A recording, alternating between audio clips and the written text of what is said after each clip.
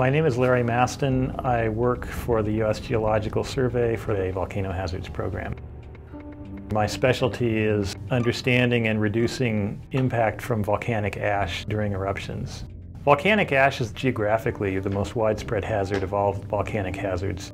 We know from Eyjafjallajökull, the Icelandic volcano that erupted in 2010, as well as the 1980 eruption of Mount St. Helens and big eruptions like Pinatubo, that you can be many thousands of kilometers away from a volcano and you can still have your life disrupted by its eruption. The greatest hazard from ash to airplanes is when ash is ingested into a jet engine.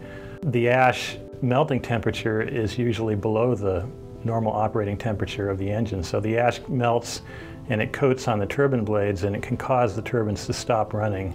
In the United States, we have about 170 active volcanoes, mostly in Alaska and the Aleutian Islands, and although they're remote, more than about 300,000 people fly over those volcanoes or near those volcanoes every day. We have on average about one eruption per year from the Aleutians and from Alaska, and at least a few smaller eruptions. Our objective is not only to keep people safe by avoiding that ash, but also to minimize the amount of disruption from those eruptions.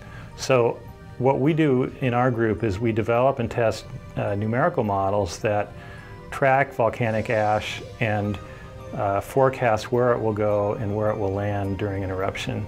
Once we have a forecast from a model, we can forward them to our partners at the National Oceanic and Atmospheric Administration, where they can be fed into an aviation flight warning system that can be used to either reroute or reschedule flights to avoid that ash.